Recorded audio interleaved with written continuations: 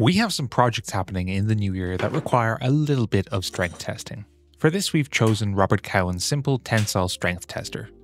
This thing is ridiculously easy to put together and doesn't break the bank either. We actually only needed to get the linear actuator as we had pretty much everything else. I mean, for connectors it just uses standard M5 bolts and T-nuts. Now, as you might imagine, this is not something we can use to measure the max tensile strength of the majority of materials. It maxes out at around 45 kilograms, but for the samples we're making, it works out at around 45 megapascals, which is actually enough to test low-strength filaments, such as Bamboo Lab glow filament, which has a low 32 megapascal tensile strength. That's what we're using as our benchmark sample, but it's still not super accurate, so its use is limited.